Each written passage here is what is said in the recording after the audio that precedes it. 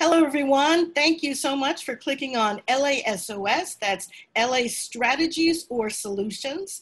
This is a program of IPS, which is Institute for Public Strategies, and a project of the West Hollywood Project as well. I'm Cynthia Nickerson, and today we're talking about meth. Unfortunately, the meth epidemic is still an epidemic, especially now with the problems posed by the pandemic. So I'm speaking to someone who has struggled through addiction and is now doing great, has a wonderful story to tell and very inspiring. Hello, this is Mellissa McCracken. Hello, Mellissa. Hello, how are you doing, Cynthia? Excellent. Thank you so much for joining me. All right, first of all, can you, in a nutshell, kind of explain how far back in your life, what your age group was when you started using substances, and then what happened to you? Sure. My story and my journey kind of begins in high school. And, I was in and out of the home, and I ended up clicking up with the right people, so to speak, for an addict. And I ended up being introduced to meth at 15. Wow. Okay, so from 15 through how many years did you go through that before you finally got treatment?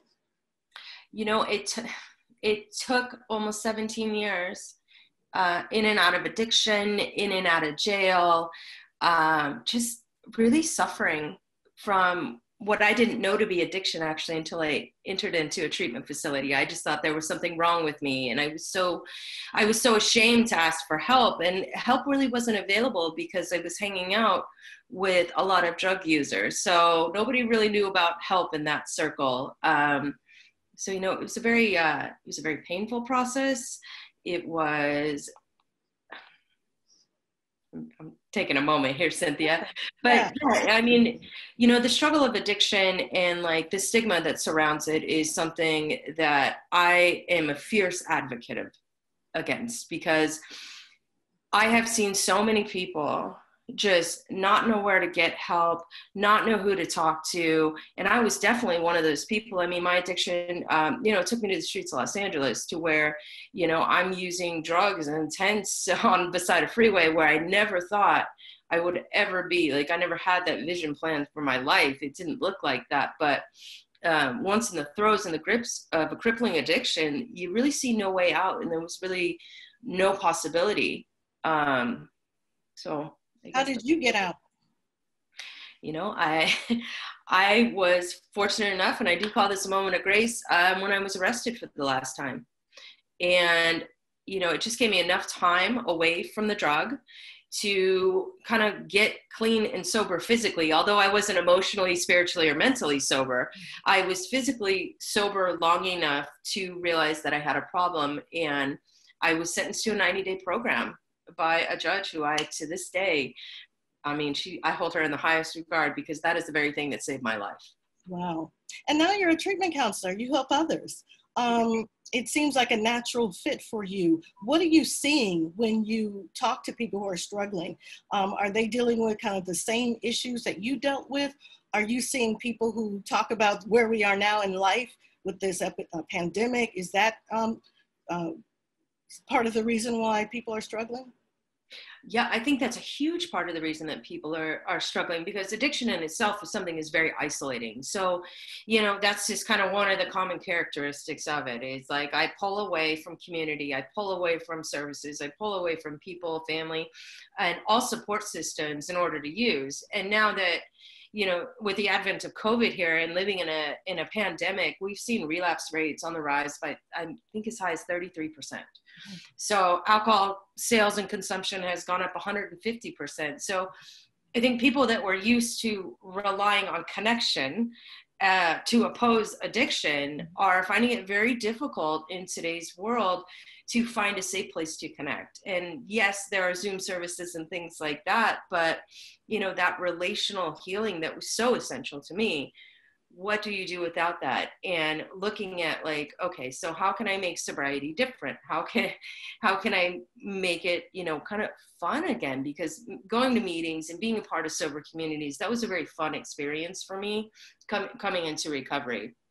And that was so necessary and so needed. So, it's like kind of, I think we're all having to think outside of the box with this consciousness of a pandemic around us. And, you know, there are places that you can go. There are outdoor areas where you can find community and connection.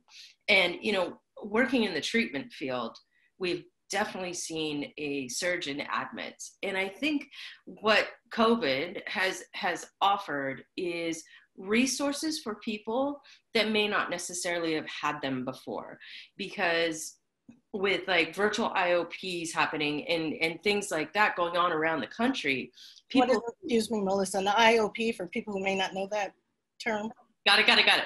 Okay, so, you know, I think a lot of treatment modalities have moved online because, of course, we're not doing much in person. So, you know, with that being one of the differences in COVID, I think that people that may have been really ashamed to go to treatment or still carried their own stigma or bias about being an addict can kind of drop in on these programs. And I see a lot of harm reduction happening. Maybe when people are abusing drugs, now they're more likely to join a virtual treatment program versus when they're all the way down the scale, as my experience was. So I'm seeing that actually be really helpful to those who are on the cusps and undecided, that they have access and they're being exposed in a much bigger way.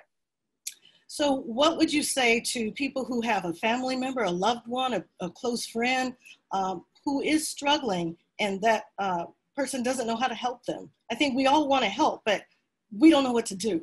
Mm-hmm. I think when it comes for family members, friends, and you're watching your loved one, like you struggle in either drug abuse or addiction, I think the greatest thing that you can do is let go of judgment, let go of your own ideas about what addiction is. And it is a disease just like any other that's out there. It's like, you know, I'm not shaming someone if they have cancer for going to get chemotherapy. And addiction is a deadly disease. It is lethal if left untreated. So keeping that in mind, that this is not something that I choose.